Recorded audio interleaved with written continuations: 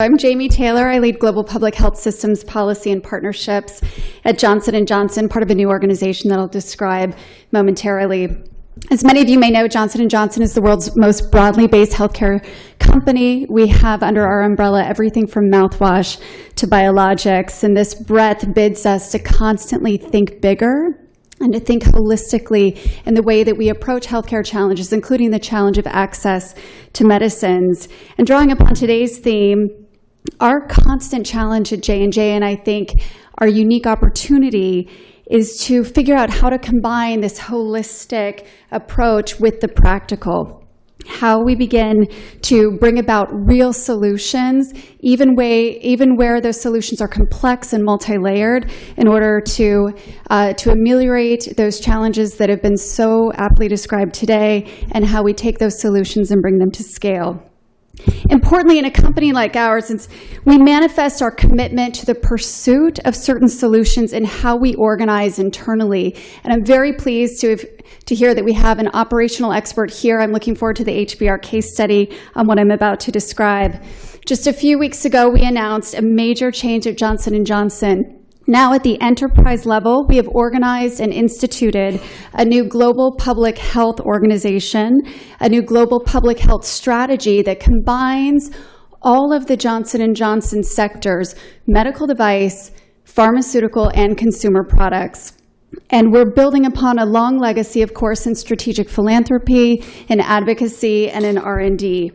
Now, this is significant for a company like ours. We've traditionally been a very decentralized organization. So to connect these pieces together and to bid them to act in concert together, channeling that energy toward a specific aim, and the aim of global public health, no less, is something that I hope all of you can appreciate is really a seismic shift within our company.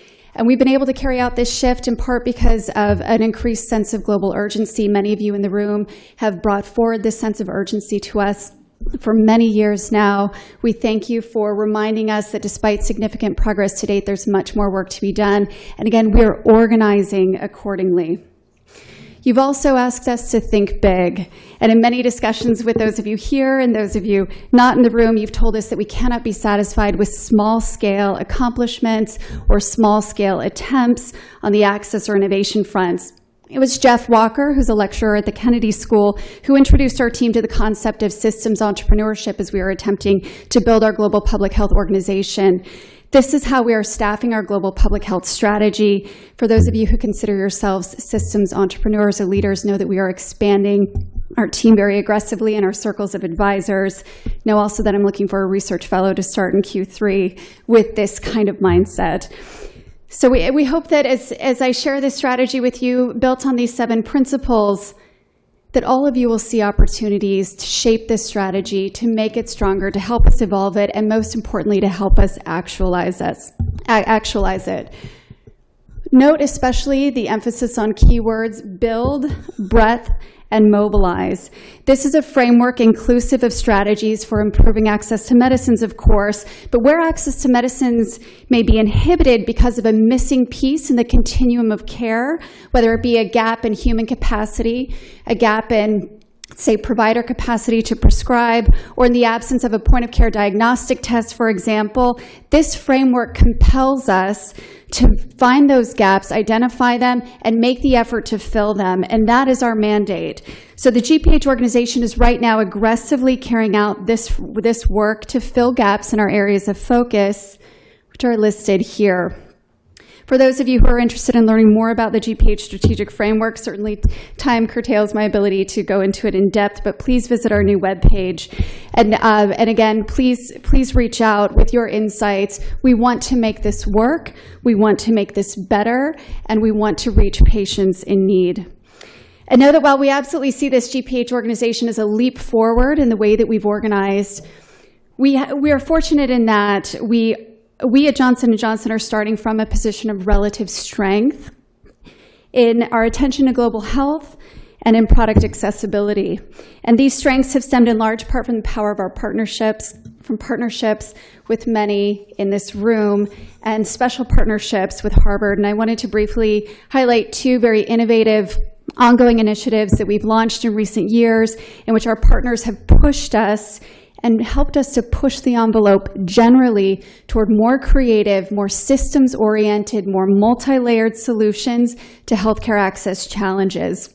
You at Harvard have pushed us not only to conjure up new ideas, but you've challenged us to test and implement them. And one of the first initiatives I'll introduce here is that testing and implementation. It's an initiative called Financing and Innovation in Global Health. And whereas many of us have talked about financing today, we tend to do so with a tight focus on the political sphere. And certainly that's important. But we took a page out of the playbook of Andrew Lo at MIT, and inspired by him, we've recently begun to engage the titans of the financial industry in this discussion. Financial engineers, to bringing them to the table, to tables like this, to work alongside global health advocates, political leaders, academic leaders, and industry to really drive not only a new kind of conversation, but to drive actual financing arrangements and actual deals. So it's practical action in real time. And in fact, the Harvard Global Health Institute was the first organization to sign on to this initiative. Many didn't think that we could do this, but we launched a summit in April of this year, again with this eye to bringing those titans of the financial industry to the table. And it was amazing. It was pleasantly surprising. Over a 3-day period, new financial models took shape, and they found ready and immediate applications. We saw checkbooks open and resources flow. You can find more about the event at the website listed here. But there was a boldness to this. And there were, thinking about the theme of multi-layered approaches, there was a sub-objective here as well. Leaning back and thinking about a systems-wide view, know that we in the pharmaceutical industry are subject to our own systemic constraints, and some of that has to do with markets and the way that they work, and certainly shareholder pressures, the pressures of institutional investors and so forth. And what we found is when we make big announcements, like the release, for example, of $200 million toward an Ebola vaccine, or the announcement of a new global public health organization, our stock price doesn't necessarily reflect a positive response from markets. And so what we found, or what our theory at least, is that we need to bring financial players to the table more aggressively to make them part of this conversation and to help them to get skin in the game. So my hope for this conversation is that next year we'll be bringing the JP Morgans and the Deutsche Banks of the world to participate, perhaps under the banner of the Financing and Innovation in Global Health initiative, which again we've launched with Harvard. So thank you to Harvard Global Health Institute for helping us to launch this. You certainly have a penchant for boldness that we've needed as we've attempted to take strange bedfellows and make them part of this mix. We also found a similar penchant for boldness at the Harvard Medical School Department of Global Health and Social Medicine, also represented here today. In 2014, as you see here, J&J launched a multi-year, multi-million-dollar collaboration with the department with the aim of rethinking the global response to TB, again with this systems view, multi-pronged, multi-layered solutions with a sub-aim, of course, of improving access to treatment. This was the agenda that we set for the partnership. There's a lot there, obviously, but ambitious as it was, together we made measurable progress against all of these major goals. All of the goals affixed to these focus areas, in each of those we saw major progress. Much of this, of course, was unveiled last October at the Dubai Center for Healthcare Delivery, institution many of you are familiar with. So this outlines, I think, multi-layered approaches. It's not either or. It's not cherry picking from the needs within the system. It's and J&J and Harvard invested together across all of these layers. We looked at system gaps, and perhaps nowhere are those system failures more evident than in pediatric DRTB, which is now an area of intensive investment at our company within our GPH organization. We've released very strong statements of commitment on this front. We can no longer stand idly by, as you read here at jnj.com, as children continue to contract and in the worst cases die from this preventable disease. We've proudly supported the Sentinel Project, an effort of HMS, MSF, and others, and we're aggressively driving systems change through this body and through partnerships with PATH and other actors. Again, building layers of partnerships, investing across the board. We know that one of the major system gaps in pediatric DRTB in particular is the lack of critical data, the lack of guidelines for treating children with this terrible disease. So working again with HMS, with this department, we've helped to publish a series of policy briefs to fill those gaps and to drive access. This partnership, thinking about additional layers to it, it precipitated the launch of Advanced Access and Delivery, or AAND. This is a new platform driving improved access to needed treatments in TB through innovation in healthcare delivery and other strategies. We hope it becomes a template for other areas, and we're already seeing it really take flight in that direction. And underneath that, yet another layer.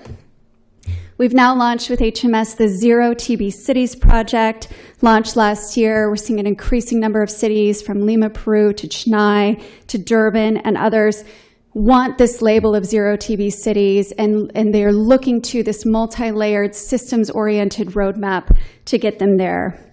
So in conjunction with all of these efforts towards zero TB deaths, our pharmaceutical companies at Johnson & Johnson entered into a multi-year agreement with USAID to provide Serturo, or bedaquiline. We heard it mentioned today. This is a medicine for MDR-TB.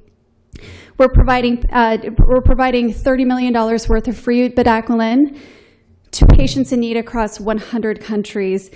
Now, to date, we've donated 30,000 courses, 6-month courses of the drug, as we continue to pursue the collaboration, a collaboration we're very proud of, that again is one piece and one ambitious piece of a multi-layered solution.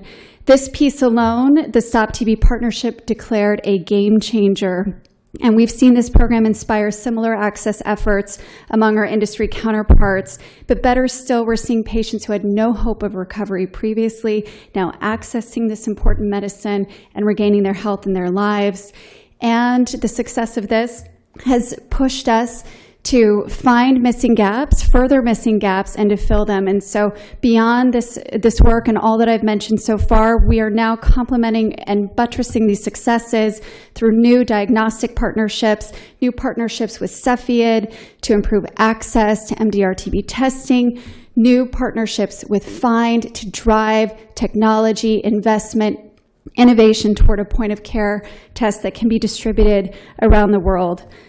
This extensive work with Harvard, with USAID, with PATH, Cepheid, Find, all those I've mentioned to improve access to MDR-TB treatments is an important start. There's still much work to do. We see this as a potentially valuable template and model for other companies to emulate. But still in the broader scheme, we know that there remains much more work to do, especially as we consider the broader mandates of the global goals. Know that we at Johnson & Johnson, through our new global public health organization in particular, are looking forward to working with all of you here to pursue creative and practical and multi-layered actions. You will see those actions expressed in how we partner, in what we implement, and most of all in how we organize to bring to fruition these higher aims. Thank you.